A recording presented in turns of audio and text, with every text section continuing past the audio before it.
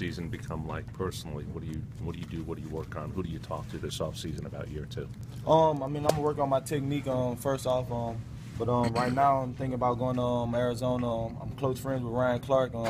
He's a smart guy, been around the league a long time, so I'm planning on training up there and learning a lot of things from him. What are you going to work on? Technique. I mean, film studying.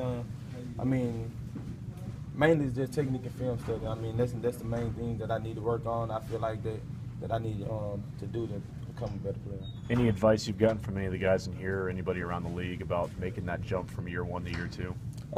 Yes, I mean, Ashante and a couple more guys in the locker room, and including Ryan Clark, they're just saying that, I mean, you just got to work hard and never think that you made it there yet. You always got to work to get better.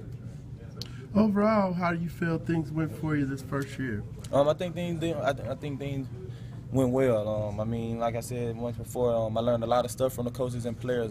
They helped me out a lot, and I think they helped me become a better player. You get a chance to just kind of, now that it's over, just kind of like go, woo, take a break and catch up, and then get going again.